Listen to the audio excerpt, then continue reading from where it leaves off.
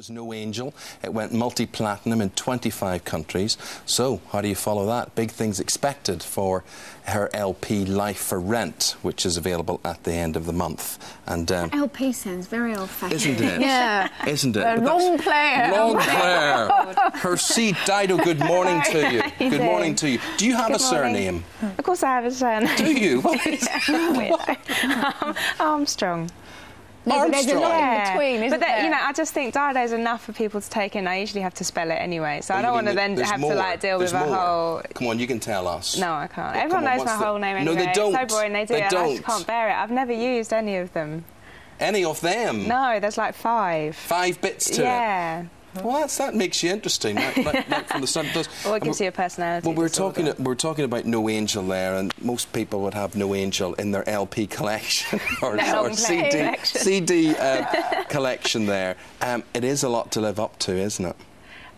Yeah, I suppose so. I mean, for me, it's sort of like I just really enjoy making music, so I'm just going to keep making albums and not obsess too much about the rest of it. So what's your new long player called? My new long playing record is now it's called Life for Rent. I was just thinking about the pressure on you, actually, following No Angel, because you just sort of mushroomed up from nowhere. Suddenly, Dido was winning awards, selling millions of albums all over the world, and that's big pressure, because everyone was talking about you. Now, this is your 2nd album, and big things are expected, aren't they?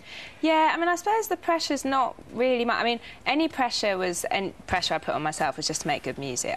Obviously, I want to make good music that I'm proud of and that I want to listen to, because that's what I did on the first album. And I think the pressure's really like the record companies now, really, isn't it? Yeah. I mean, I don't know, it's not really my... Yeah, I mean, at the end of the day, I've sort of done what I set out to do, which is make a record and feel really good about it, and now I can actually just sort of enjoy it, and if people love it, then brilliant, you know. People like Eminem love it, and Britney love it, because they obviously, Eminem's used Thank You, and you've co-wrote for Britney as well. What was Eminem like to work for? I mean, I just found him a total joy. Like, we got on brilliantly. He was always so sweet to me. He just came across as really warm, really sort of driven, and just actually really special and really charismatic guy, you know. He's definitely doing his own thing, and no one has come close to doing anything that he's done, you know. We've had his nan on, actually. It's so funny. Yeah, she says, Eminem is a good boy. Marshall, we know them all. But were you what was called a prodigy? When, you know, were you sort of hot-housed and you got this sort of talent when you were... No, I mean, I'd never really sung until sort of like... I mean, I'd sung for fun. I did train as a classical musician when I was a little kid, and but I wasn't a prodigy, I was OK. And but I went to music school and stuff and did that. And then I started singing in my late teens, and I was writing songs when I was little, but for fun. I never thought I'd play them to anyone.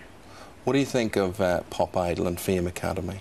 I think I've hardly ever watched it. Occasionally I tune in and I do quite enjoy it. I mean, I just like, you know, just sit back and I'm like, OK, wow.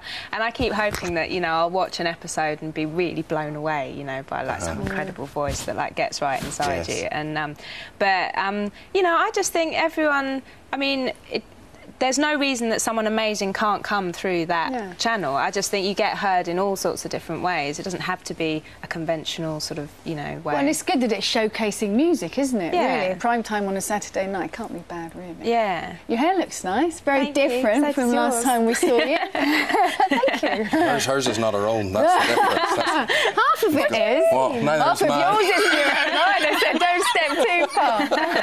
Don't go there. No, because that little feather cut of yours, the short one, it was so much copied, wasn't it? And it was voted as best haircut. It's fantastic. It still is. I love it when I go to gigs and there's loads of people with my haircut. It's genius. It's gone. Well, Dido, we hope the new album is genius.